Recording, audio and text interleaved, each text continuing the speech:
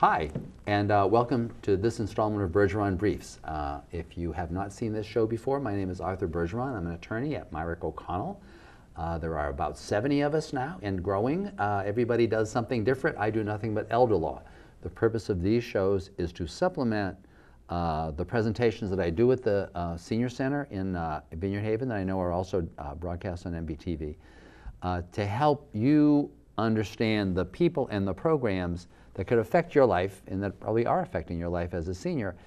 Many of you folks know about the program that is developed by the Martha's Vineyard Center for Living. And my friend Leslie Clapp is back. And as I was mentioning to you, Leslie, as I was thinking about this driving over here today, you were actually one of the first guests that I had on this show, and I think it was like 7 years ago, 7 or 8 years ago. It's hard to believe. This is hard to believe, yeah, because you had appeared, you had come to one of the presentations in Tisbury, because Sandy Cordolby had said, oh, you got to have Leslie Clapp, this is a great program. And I said, what, And so you came on, and so now, right, these years later, the grand opening of your new building is, right? So can you just kind of talk about that a little bit, just once again, for folks who haven't tuned in, if they've actually been under a rock for the last 3 years, tell folks kind of, how you got where you are briefly, and then what's happening on Sunday the 25th from 4 to 6 p.m. So just a brief history, brief history. And most folks, many folks would know this, but the Center for Living has been operating its programs, and mainly our supportive day program and everything else that we do out of the generosity and welcome folks at the Tisbury and Edgartown Senior Centers. And that's been the case for many, many, many years. For a long time. And it's for been a long day time. program, running out of both centers, primarily focused on folks who... folks who are at risk if left alone, who may be experiencing physical or cognitive challenges. Their caregivers, their families and their caregivers need respite, and we provide a great program, either all day or half day, programs, activities, lunch, and all that. But we've been doing that in 2 different places for over 20 years. And up until, and like 4 days a week. And 4 days a week, right. And you had 2 days in Edgartown and 2 days in Tisbury. So with the same staff in both places, but we were having to go back and forth. And that just became, not only did it become too problematic for our staff, but for the staff and the spaces at the senior centers. We were basically using their space twice a week, and they had no opportunity to use those spaces for the programs that they wanted to do for the general community. Because your census, also the number of people you were talking to, keep going. Has been, I'm having trouble with this camera, so I don't want you to break what you're talking about. That's great. Keep going. Is that possible to do that? Well, to keep doing this? Well, I guess it is. I guess it is. We'll keep doing it. So you were going at both places, and you were getting bigger and bigger, and so of course you were getting to be like the 600-pound gorilla visiting the house. It was a lot of people and stuff. And so then a few years ago. So a few years ago, actually probably about 10 years ago, we really started seriously thinking about, well, we have to do something different. We need to find a place where we can house this program and our offices and expand, because we could see the need coming for more services for the folks that we serve, the elders who are more physically or cognitively disabled, and they want to stay at home and they want to be engaged in their community.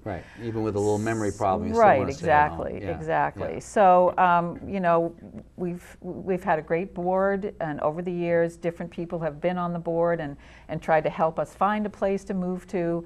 And then about, let's see, in 2015, the opportunity for the VNA building, where VNA had been in Vineyard Haven, it was proposed that we would try and get the towns and the county to support the purchase of that building because it was so needed.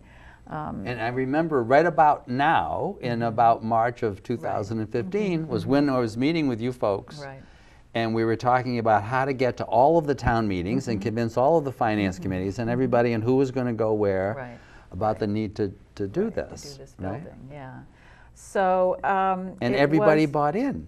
All it was amazing. It really was amazing, the support that we received, and really the sort of upswell of generosity from all the voters in all the towns. And you know, with something like this, there's always skepticism here and there, and we were able to convince, you know, the towns that this is something that they could do, and we could, they could support us, and we would be able to move forward.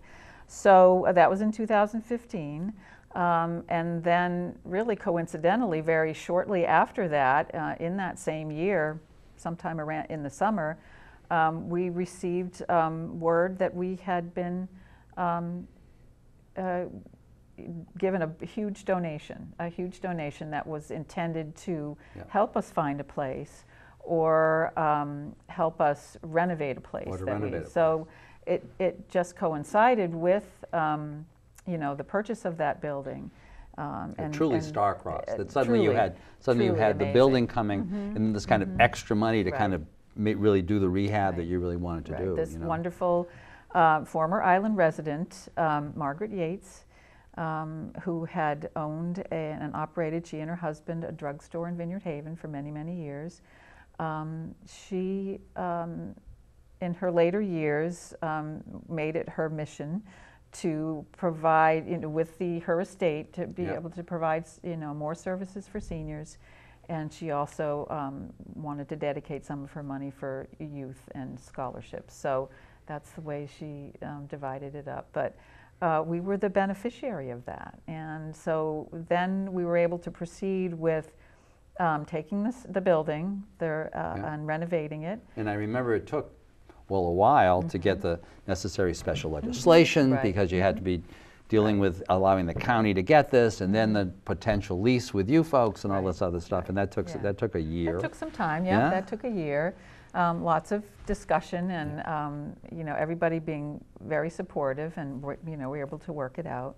So so that took about a year, and then just about a year ago, so I think it was a year ago in April, we were able to you know, get some bids because we didn't have to do the public bidding process. We're a nonprofit, so we were able to get some bids from local folks, and we settled on Mark Nicotera with Trademark Services. I want to give a shout out to him because he and his crew have been amazing.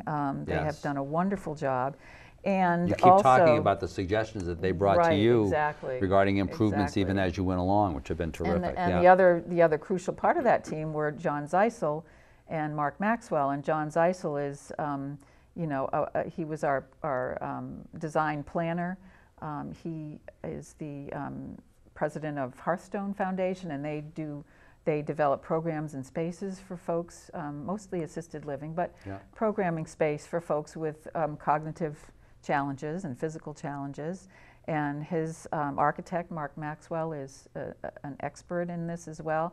So they were our consulting team, and they were the team that really put together the design for this building. And once again, this is one of those fortuitous things, because you're Martha's Vineyard. So it happens that this nationally known expert consultant has a place in either Chilmark or West Tisbury. She's in West Tisbury. That's right. Yeah. So that's always wonderful when he gets an excuse to come down. Everybody wants an excuse, as I found myself, to come down. Right. So he's become a great friend and supporter, and the team that we had then moving forward to renovate the space was superb.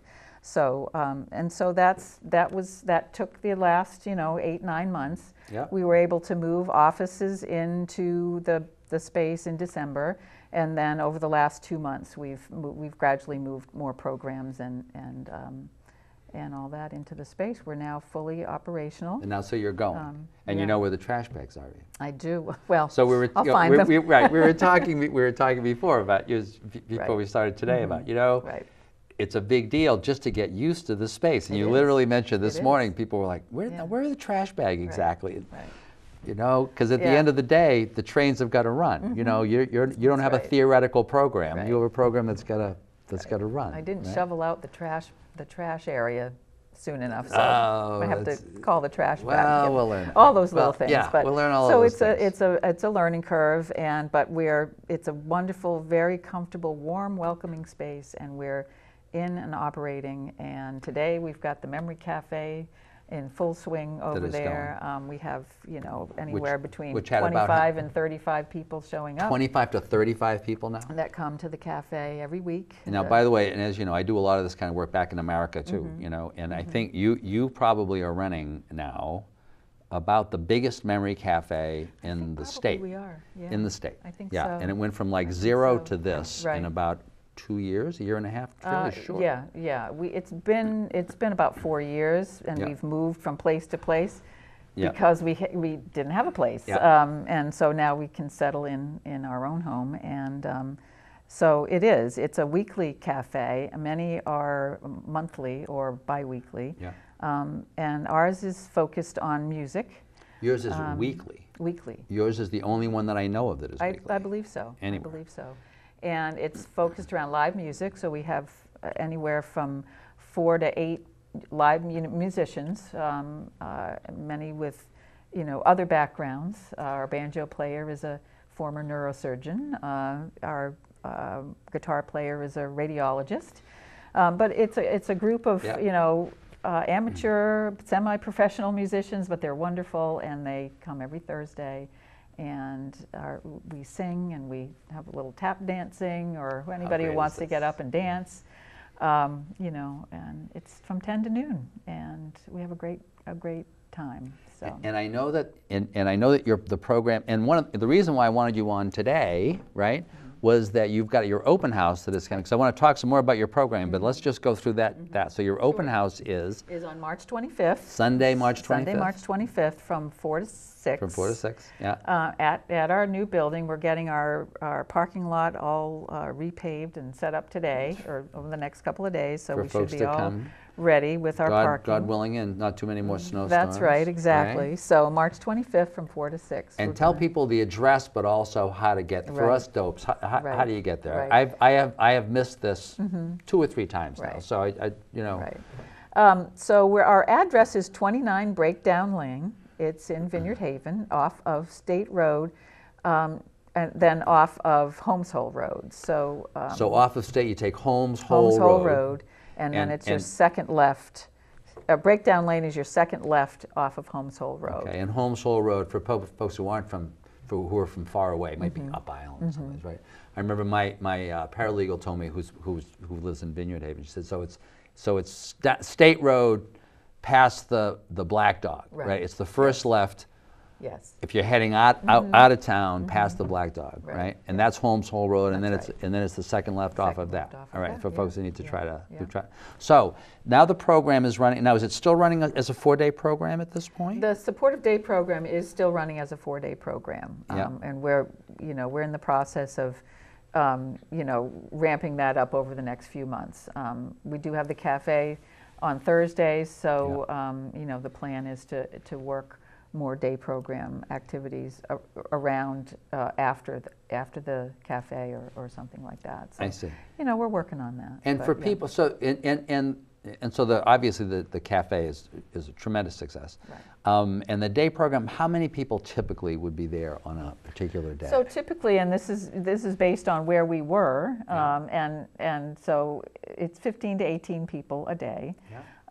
Now we have more space, so we're in the process of reaching out and doing more outreach and having more folks be interested in coming. So you could accommodate more people at this point. Yeah. And so for people, but there's a lot of folks that are now coming. So for people who are interested. Who should they call? What should they do? Yeah, well, they can call our main number. Our main number hasn't changed, 508-939-9440. And I bet Carl here at MTV will be... Probably. Carl Holt always takes care of us. He will. With banners, and he'll have other stuff. So, he'll probably even include the email address, right? Yes, okay. I hope so, and our website. Yep. So just call us. Just give us a call. And if I were thinking about this, if I were thinking about this for myself, if I were thinking about this for someone that I'm caring for, describe who that person would be. Who would be the ideal new person to be going to come to the supportive day. To come to supportive day. Somebody who is maybe in early stages of memory loss, or somebody who is just isolated because of physical impairment, or even just, they don't drive anymore. And they just can't get out as much anymore. And maybe they live alone, or maybe they live with a family member, and they want to be engaged. They want to be involved in their community, and we can provide that. We can provide activities and tailor activities to, interests and the things they're interested in. Needs. Right, exactly. And you were talking about transportation. So if I wanted to go and I didn't have transportation, how could I get there? We do have a contract with the VTA, the lift service, so that is an option. You can be transported, picked up at home, brought door to door. And then at the end of the day, that's your ride home. Or if the family can opt to do their own transportation, so it's optional. And regarding the memory cafe, so regarding the supportive day piece, you're figuring many caregivers will drop off their loved one there, right, and take some time for themselves to do respite, get the groceries done. As one woman told me, who was going to one of the, I just want to take a nap. I just want to go home and take a nap. But for the memory cafe folks, describe that a little bit more, and what kinds of folks may be interested in going, and specifically in terms of the caregiver. Right. So we have folks who come. So the cafe it's a free program. It's a drop-in as you wish program. It's not you don't have to be there at 10 and leave at noon. So it's casual. Some folks come on their own. We have folks who drive themselves and come because they enjoy the music. We have folks who a caregiver comes with them and stays with them, and the caregivers enjoy it just as much as they do. Some folks get dropped off. We do have folks who come by taxi. We have folks who come by the lift. So it's, and we have a group of folks who come from Seven Hills Developmental Services. They come with a group and their caregivers, and they enjoy the music as well. So it's a very sort of inclusive, eclectic group of folks that enjoy the social time, the music. The museum, Martha's Vineyard Museum, comes once a month and does a great presentation with local history or local artifacts and things like that. So it's, and then we have. So the program really varies. It does. It does center around music. There's always music, but we have different other, either presentations or conversations. One of our musicians, the neurosurgeon, he does a talk every now and then on the brain and how it works, and why your memory is the way it is, or why music is so important. Just different interesting tidbits about the brain and how we work. That's great. Now, what's interesting about what you're describing is that I know that for most of the memory cafes on the mainland, first of all, they're not weekly. They're usually monthly or even every 2 months.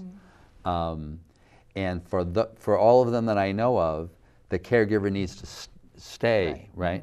Typically because of their concern, because of staffing issues, because they don't have enough of the folks. But your program is well enough staffed that you don't have a concern about that. There's typically at least 3 staff and a volunteer or 2 who are available. We serve coffee and snacks and chat with people, make people comfortable, and all that. So it is a mix. It isn't required. And for people who are kind of hesitant, I don't know if I'm going to like this, they should go to the open house, because you got to see the space. I mean, it's really beautiful. Right, it is. It's really beautiful what they've done. Now, don't look at the outside of the building. This is a Butler building, right? This isn't a little shishi. No. And you got some, and your neighbors aren't. This isn't like a little residential. No, it's not. Right? No, right? It's. But it's funky.